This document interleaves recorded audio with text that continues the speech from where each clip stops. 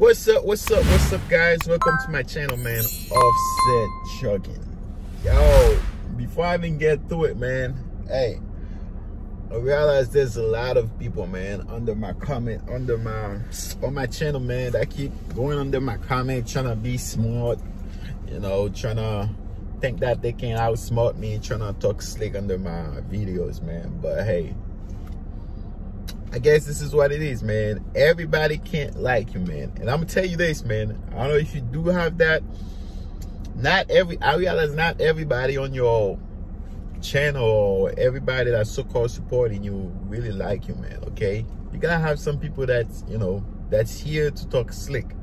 Okay, so this is how it is, man. But for those that's be talking slick, thinking that you can get under my skin or whatever, hey, but guess what? You're gonna keep commenting, man. Keep leaving comment, and I might ignore you, man.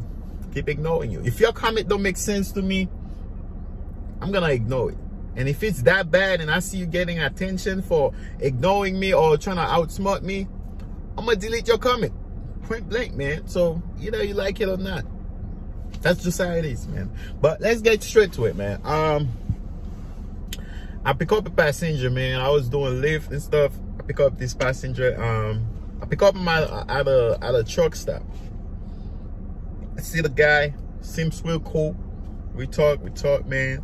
So we are talking about trucking, man. He'd be telling me that, hey, right now the industry sucks right now. There's not really nothing going on, man. And he's be talking to me about his paycheck, like he don't think it's really worth it right now. Okay, I'm like, man, and he was complaining about him being OTO and stuff. I'm like, how long you been driving? It's like, how long you had your CDL? You know, how long you been out there? Like, he said he had the CDL for 2 years. I'm like, 2 years, man? You way more qualified, like, for a local job, man. Why don't you get a local job, since you say you're not really okay with the whole, you know, with the whole OTO thing?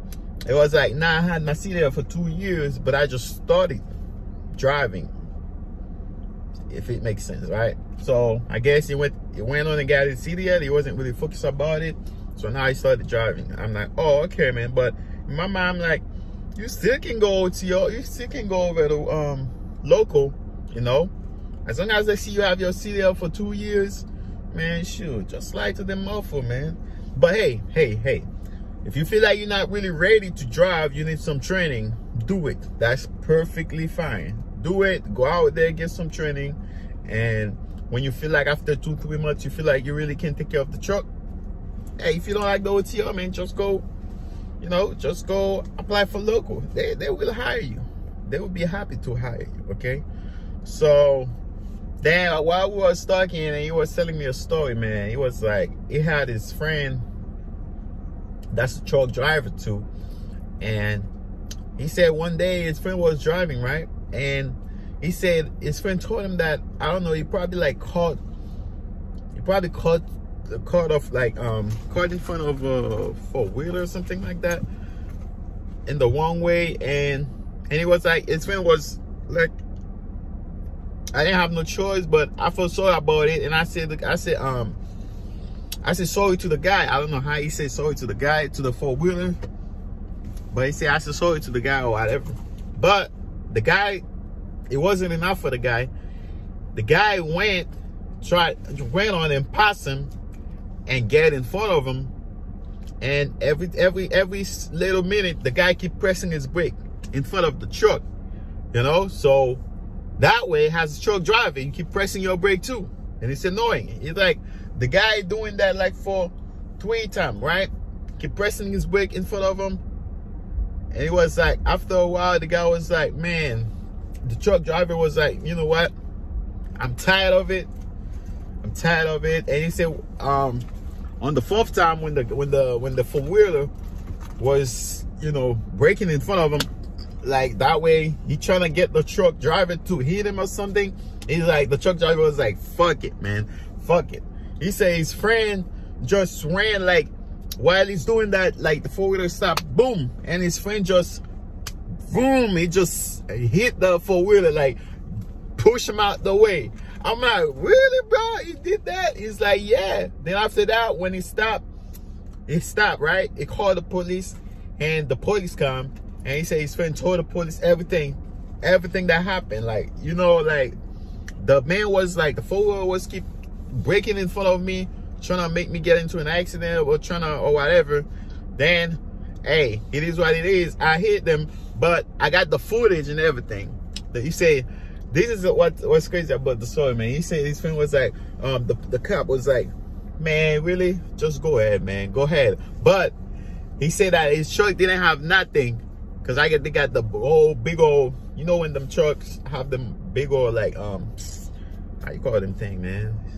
It's like fender. I don't know, man. The big old thing in front of the trucks that's protect the front of the truck. Y'all know what I'm talking about.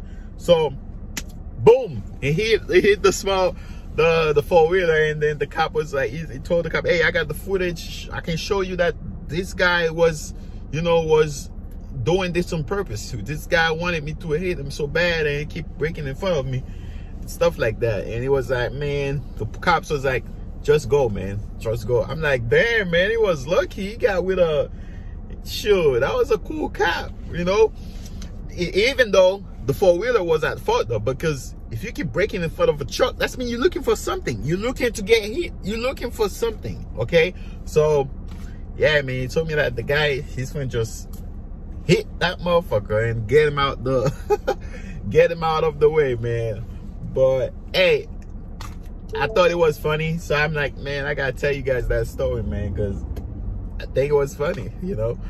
But let me know, man, like, would you do that? Would you, you know, if somebody, a four-wheeler keep braking in front of you like that on purpose, you know, and giving you the finger and all that, would you do that? Or would you just stop the truck in the middle? I don't know, trying to avoid the whole situation. And sometimes when you try to avoid the whole situation, changing lane, the four-wheeler might change the lane too and do the same thing again. So what would you do in that situation? What would you do? All right, make sure you comment, man. Comment, let me know what would you do, man. Like, if it's your first time, subscribe.